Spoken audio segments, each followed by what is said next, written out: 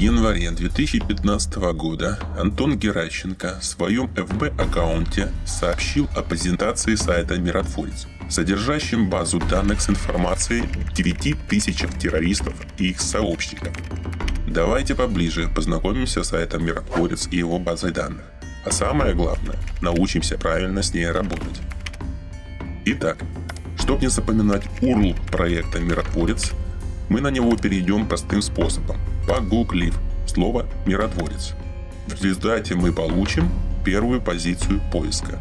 Что мы видим на сайте? Слева поиск по базе данных, а сверху в навигации сама база данных под названием «Чистилище». Перейдем на нее и посмотрим, насколько она увеличилась с момента ее презентации. На первой странице мы сразу видим информацию о 10 фигурантах, а дальше надо листать. Листаем. 1, 2, 3, 4. Нудно. Попытаемся обмануть и сразу перейти. Например, на 30-ю страницу. Переходим. О, что мы видим?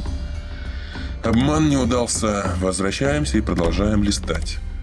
5, 6, 7, 8, 9, 10. Опа! Опять ограничения. Получается, что всю базу на блюдечке с голубой каемочкой я не получу. Сайт выдает не более 9 страниц информации. 9 множим на 10, получаем 90 персоналей. Что делать? Попытаемся воспользоваться поиском. Ставим курсор в поле FIO и жмем Enter. Упс, опять ограничения. В поле FIO надо вносить фамилию и имя. А если я не знаю? Идем в справку и читаем.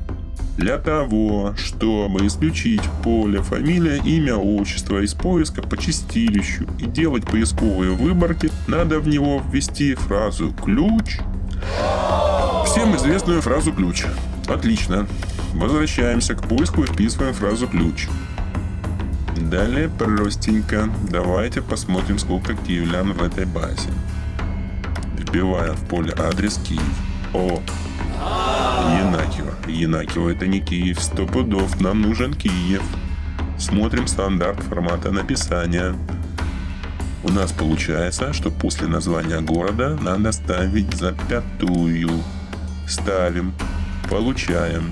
О, Киев, Киев, Киев.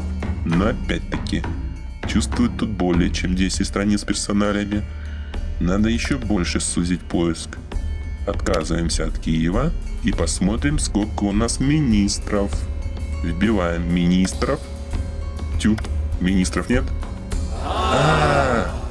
Это я безграмотный.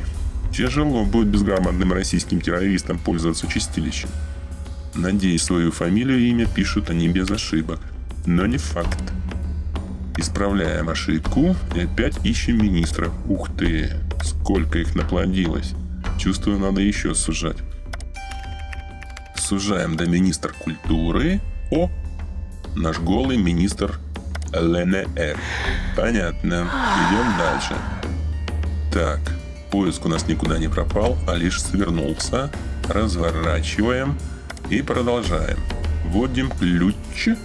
Стоп. Давайте введем не прозвище, кликуху народную, а настоящую фамилию и имя. Путин Владимир. Отлично, есть. Все просто. Но давайте лучше посмотрим россиян, воюющих в Сирии. Поиск усложняем, раскрываем, вводим ключ, страна Россия и в описании воюющий в Сирии. Достаточно правильное склонение Сирия. Ух, их тоже полно. Получается, что самый точный поиск — это вот фамилии и имени.